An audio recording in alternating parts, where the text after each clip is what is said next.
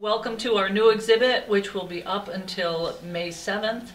And there are many parts to it, so it's going to take you a little while to get through this, and lots of different things to enjoy, both on the humanities side and on the art side. We have the Smithsonian traveling exhibit, the Voices and Votes, Democracy in America, and that has lots of interactive pieces and lots to learn that's historic. We also are paying tribute to our local people, and one of which is Anna Howard Shaw, of course, and we have a large exhibit downstairs that the middle school, Big Rapids Middle School students did in honor of her. And as any part of the Smithsonian, they really like us to try and create a community conversation. That's what the goal of these exhibits is. And so as part of that, we invited people to tell their stories. We call this Citizen Voices. And we have a lot of posters here that are showing the different experiences that people had when they stood up and dissented.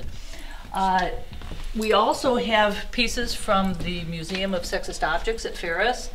And we have a project on Ruth Bader Ginsburg that was done by Ferris students as well. Another one of our local pieces, and if you may have noticed already that there are 3 windows on Michigan Avenue that are housing historic pieces either from the Ferris Archives or from the Mecosta County Historical Museum. This came from the Historical Museum, and this is the dress worn by Ruth Lucas, who was the very first woman to be elected to the Big Rapids City Commission. And then we also have an arts component that is the Ruth Gilmore Lang's Free the USA series. And this series of paintings she's been working on for 20 years now. It was inspired by her deep emotions that she had after the 9/11 attack. And so for the last 20 years she's been adding to this. We have about 14 pieces. This one is 10 feet long. We have 3 10-foot pieces and then a bunch downstairs as well. And then another piece from the Ferris Archives that is kind of a fun thing to look at.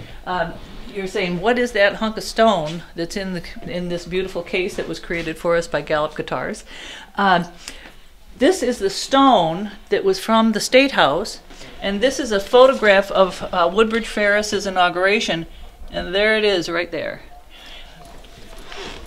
Hello everyone, we're so glad that you're here for the Voices and Votes exhibit from the Smithsonian. We are so proud to be able to host this exhibit. This is really a remarkable exhibit highlighting what it is and how we as a nation have come to be. So when you come into Artworks, you're going to come to the far side of the gift shop, and you're going to actually enter through the main gates of the Voices and Votes. Before you do that, grab on the right hand side. There are some great brochures that will guide you also through the exhibit. Great information to have a little bit later. Coming on in, there are 5 panels that are part of the exhibit, and there are interactive things on both sides of the panels. So make sure that you go all the way around them so that you have a chance to see all the information. It might be a little bit much to begin with, but once you get into it, to understand what's going on. So we start right away with the beginning of the history, and very interesting. You can see why Great Britain was reluctant to let us go on with this experiment. During that same time, they were colonizing globally as well. And so when we had this uprising of our founding fathers, it was really it was something for them, because here was this big vast land. They didn't really know how big it was, the land mass, but it wasn't what they wanted. They wanted to have everything.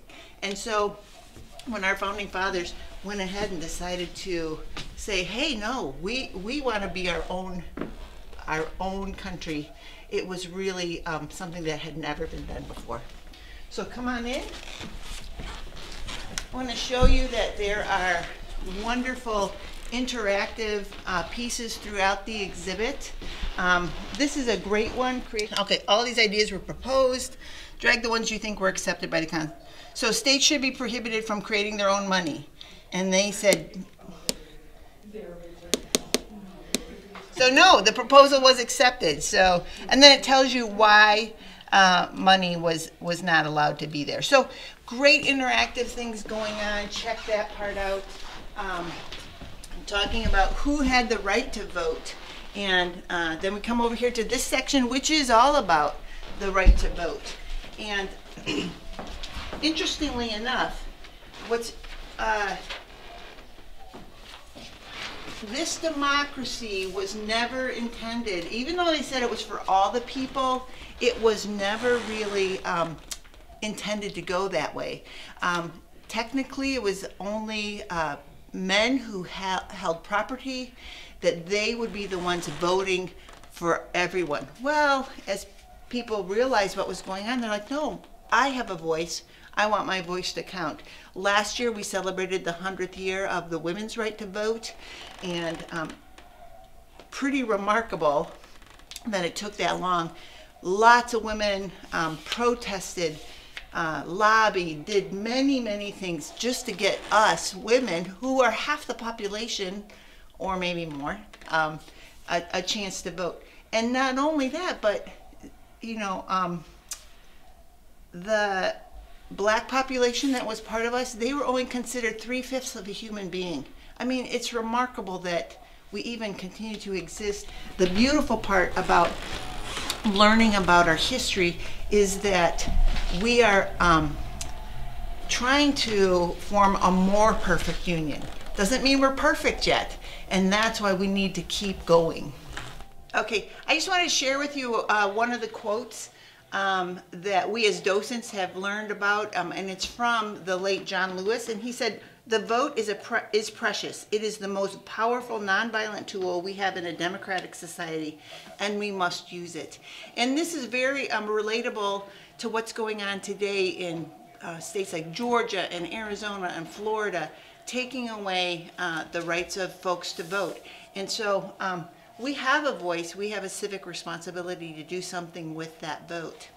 So moving around, we have some campaign issues and how the whole idea of campaigning and campaign buttons and bumper stickers and all that, that's all part of what we're learning here as well. It is remarkable that didn't really be, it started much earlier than I thought, in the 1780s. That was one of the first things that happened, as parties were defined, political parties began, and that's when they started using imagery. And we're an art institution, and so it's interesting to me to see how artists have played a part throughout this entire process. A great political cartoon, and it's the donkey and the elephant, and they're both pointing fingers at each other, and it's comical to see, but very interesting take on what is going on. This is another panel, and this talks about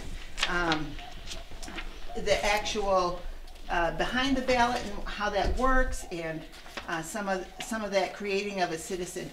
This is another interactive piece. So there are different signs up here. You can actually touch the screen. These signs will come up. And for instance, so these are actual signs, protest signs that were part of a protest. And if you touch on, how about this one, "I am a man"? You touch on that, that will come up, and then it will give you a history of where that originated. This was from 1968 down in Memphis, Tennessee, where the sanitation workers were. So lots of things to see and come and learn about. One of the last panels that we have is talking about how are you as a citizen living out what we have come to know as part of our history. So defining citizenship, what does that mean to you? This is a great little interactive to see if you could actually pass a U.S. citizenship test question. So let's just pick one. Name one U.S. territory. What do you think? Okay.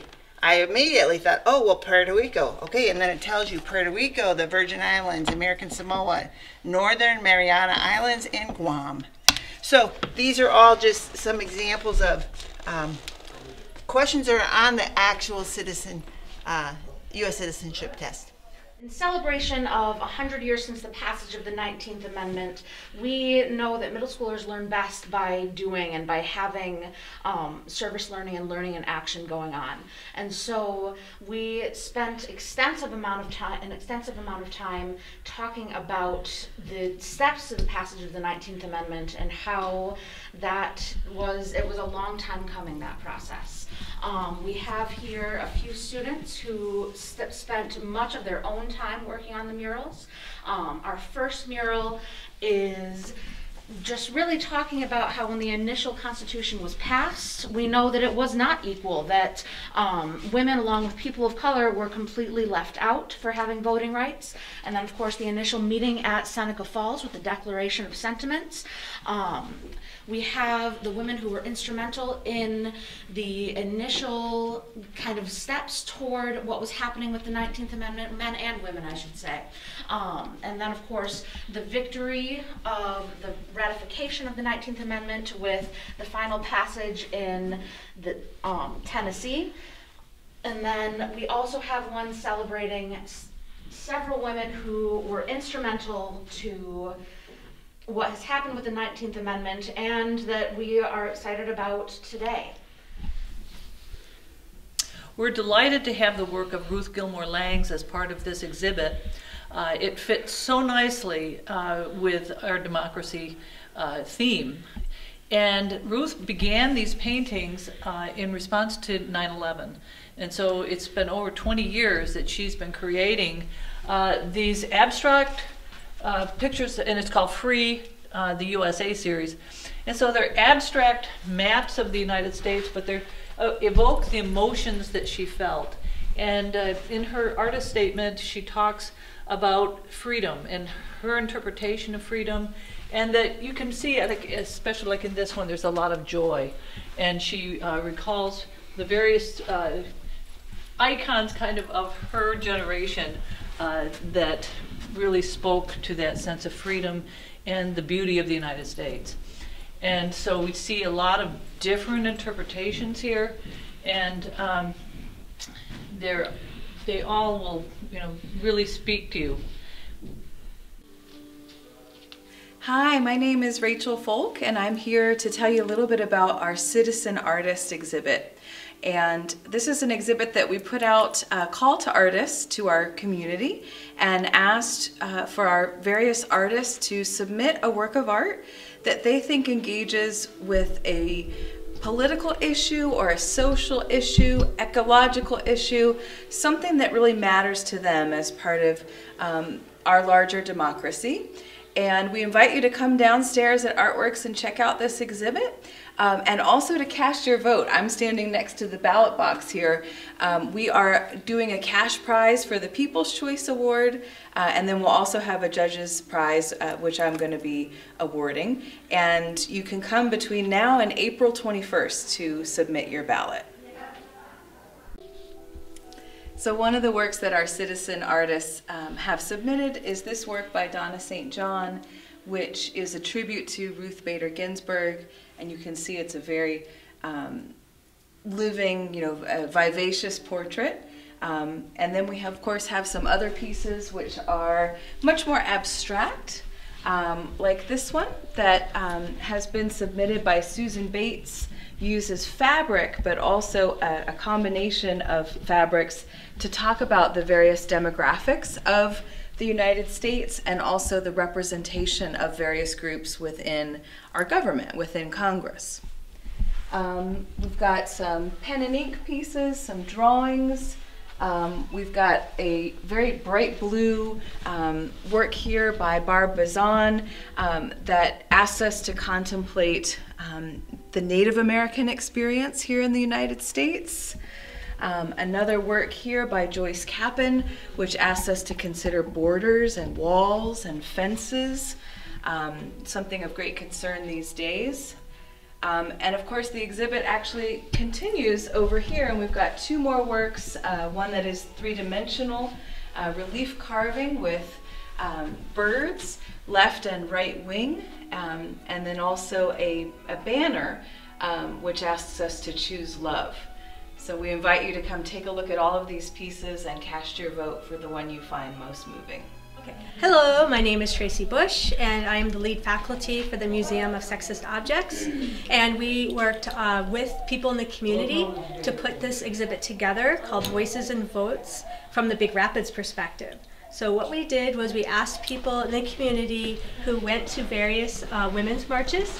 So of course the first march is back in 2017. We have voices from Lansing, people from this area who went to Washington, D.C., and they're telling their stories. And one of the stories I'd like to highlight is by Kimberly Boswinkle, who organized a women's march actually in 2020, before the 2020 elections. We also have a student who went to the Handmaids March in Lansing back in 2019. So a lot of different voices from many different people, professors, community members, people of color, and basically this is also not only the voices of people who went on these marches, but also their artifacts. So as the lead faculty for the Museum of Sexist Objects, I'm responsible for gathering objects. And this is, sexism is an issue that's not just recent, it's ongoing. And, it's not just a situation where it's happened back in history, back at the suffrage movement, and the long effort to pass the 19th Amendment, but, continues to go on to this day. So I think this exhibit catches that we're all still making history today. We are so very excited to be partnering with the Smithsonian again for Voices and Votes. This is our third Smithsonian exhibit, and it is absolutely wonderful. So please come in and check it out. We are open Monday through Saturday from 10 until 4. So we just encourage you guys to come in and view it for yourselves. We have things in the upper gallery. We have so many pieces. We have things in the lower gallery as well. Some large pieces of art, some submissions, some stories, and a chance to tell your own. It's interactive kiosks and a lot of things that you can do. So we just encourage you to come in and enjoy our exhibit. Thank you.